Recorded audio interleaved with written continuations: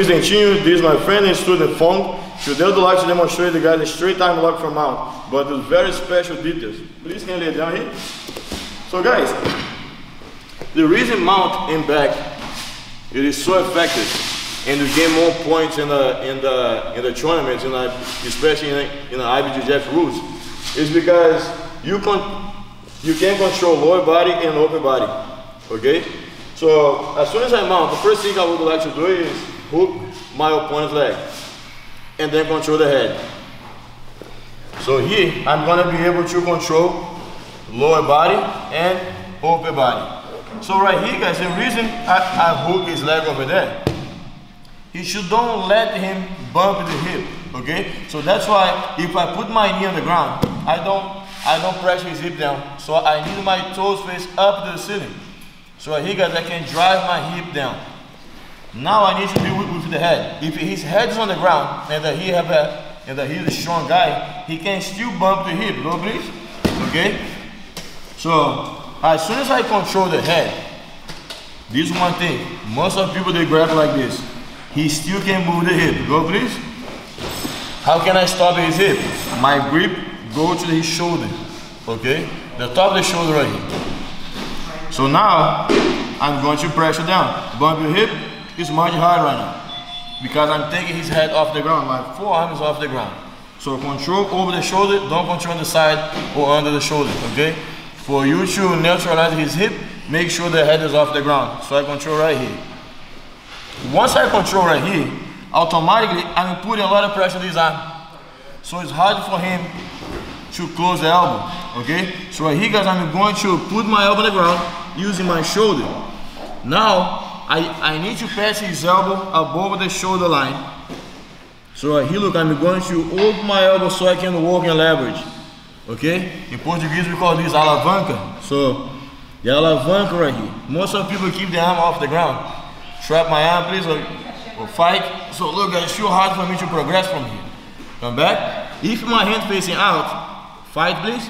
It's too hard for me to go. So, okay, because my elbow is on the same line of his armpit. So I don't have the leverage. I need my elbow in the same line of his elbow. Right there. Try to fight.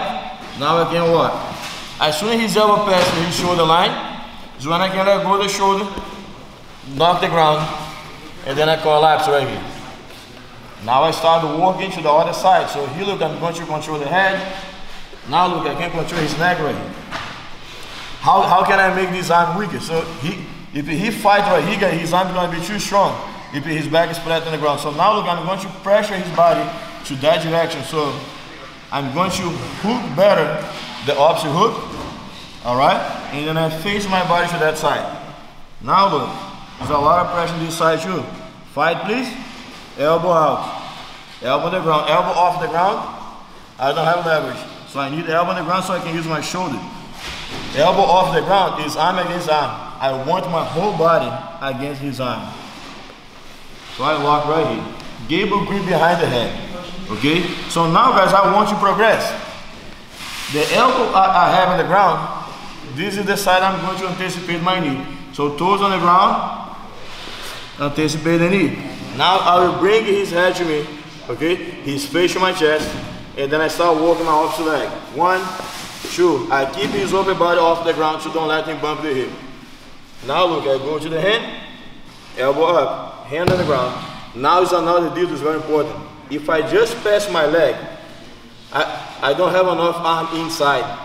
So I'm going to drop my knee to the ground so you guys will see, look, his arm is completely inside with his shoulder. I'm going to keep my leg very tight. As soon as I pass my leg right here, I'm going to kick my heel back. So here I can still meet him with a lot of pressure. Okay, one more time. So I mount him, both hooks, in, knees off the ground, control the upper body, control on top of the shoulder. All right. So right here, face your body a little bit to this side so you can fight against his arm. If I want to fight against his arm, I have to face to the arm. If I face like this, fight please, it's too heavy. Fight, no way. All right. You guys see the difference right here? Fight please, too strong. Not strong anymore. Elbow on the ground, face the head in, collapse. Control. Facing to the other arm. Give a grip behind the head. Tight here, everything tight. Okay? Hands on the ground, knees to the ground. Pass the leg. Now you just kick back. Alright guys, I hope you guys enjoy the technique. Don't forget, you got to subscribe my channel, comment, okay, the technique, share with your friends, and every week new techniques for you. Thank you. Us.